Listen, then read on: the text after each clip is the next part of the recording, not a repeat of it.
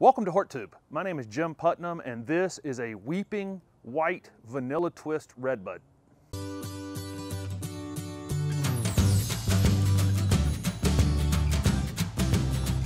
As you can see, all the branches on Vanilla Twist are weeping downward, and that's the main height control for this plant. It will add branches at the top that will go up some and then come down, so it will add height over time, but it would be very easy to control this plant in the 8 to 10 foot range. It will get a little wider than that over time, but even these horizontal branches, any that are going to be in your face or too far away from the tree, they can be cut off pretty much any time you'd want to do that. So I'm going to try to keep this one somewhere in the 8 foot range and maybe 5 feet in width in the space that I have it going in.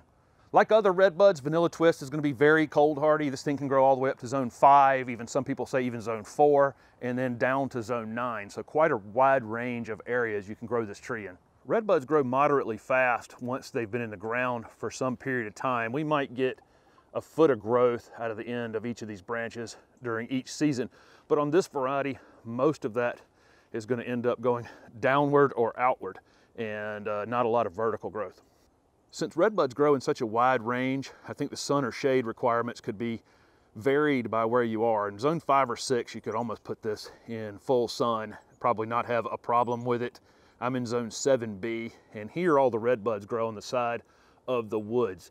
And that oak right there is on the west side of where this tree is going to be. It's going to get tons and tons of sun from where I'm standing until about 1 or 2 o'clock, and then that tree is going to put it in the shade after that, and that's kind of ideal in zone 7, 8, or 9. This tree would be very easy to control in height and width and would probably make a pretty interesting plant on the corner of a foundation. Definitely wouldn't put it along the foundation, but on a corner, it might make a really interesting addition to a foundation. Would also work well in a container, probably not in zone 5 or 6, but 7, 8, or 9. Almost certainly you could grow this in a container. It's in a 10-gallon container now. It could go in a 25-gallon container and stay there for years, and they bloom well and grow well in containers. So the primary features of Vanilla Twist, as I've already covered, all the branches are weeping like this. Just like all other redbuds, the flowers, which this one for some reason is trying to open up a few here in December. I don't know if you could see that. They're white on Vanilla Twist. The native redbuds are pink. There have been several white cultivars added over the years. Redbuds are unique in that all the flowers are along the oldest stems. They don't flower really on last year's growth, which is out here in my hand right now. It doesn't have any flower buds on it.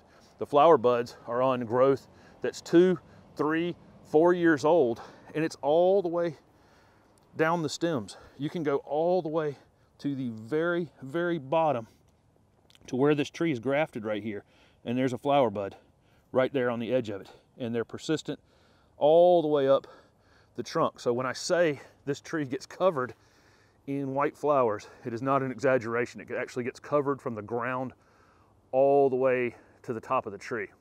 As you can see, I dug a slightly wider hole. I didn't worry about the depth too much. I just dug it to the depth of the container. I broke the root ball up very, very vigorously. The flare on the bottom of this tree was slightly buried when it had been planted into this container or maybe into a previous container.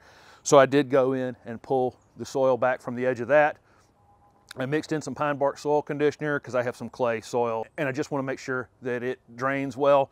Pulled the soil up to the edge of it, made sure nothing on the top of this root ball was covered, and then lightly mulched it and made sure I didn't get any of that mulch up on the edge of it. I'm just mulching with old pine straw and leaves temporarily until I mulch my entire yard. I'm obviously planting this tree while it's dormant. I'm going to water it in really well, and then I'm going to back away from that. I want to check it in like a week.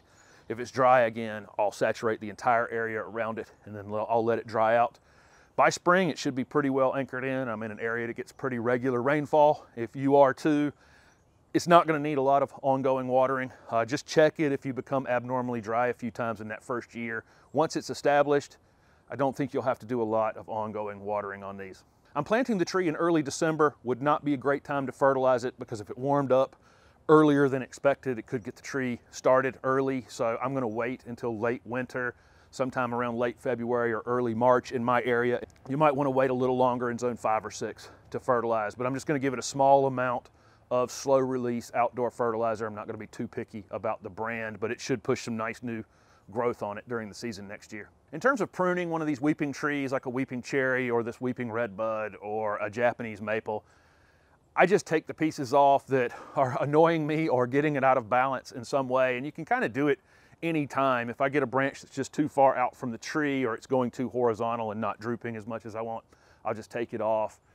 I'm definitely going to be controlling the height on this tree. So if a piece comes up a foot higher than I want it before it starts weeping, I'll just take it off right at the top. This one's actually had a piece removed off the top recently. Some of these branches in the lower part of the tree that I know in the future will come off. A lot of times when I plant the tree, I'll just go ahead and take those off. If I know they're going to come off in the future, I just take them off because it's energy going into those limbs that, you know, it's unnecessary. It could go into the rest of the plant. I'm not really that worried about insect pest on red buds. They do get a few chewing caterpillars and that kind of thing that usually just something to ignore. Honestly, they don't do that much damage to them. They are susceptible to spider mites and a few other sap-sucking insects. Usually that happens on stressed plants. They are susceptible to some root-borne diseases. I'm definitely leaving this plant up a couple inches when it's planted in there. I'm never going to bury anything that's not buried when I plant it. That should resolve any of that kind of stuff, and I'm definitely not going to keep it too wet. I'm going to let it dry out between rains and between waterings. Deer like the newest foliage on these in the spring, and they like the flowers. The flowers are actually edible by people. This is one of those survival plants. If these happen to be blooming at the time that you're lost in the woods, these flowers are very edible. And so, you know, if we like to eat them, the deer definitely like to eat them. So thank you very much for watching this video. I'm very excited to have this tree in my yard. There are weeping pink redbuds. There are upright pink redbuds. There are redbuds like forest pansy, which I did a video on over the summer. It has the purple foliage and it has the pink flowers. But this white weeping variety is very unique, and I'm excited to have it in my yard. So again, thanks for watching. And if this video was helpful, please hit the like button and subscribe to my channel for future videos.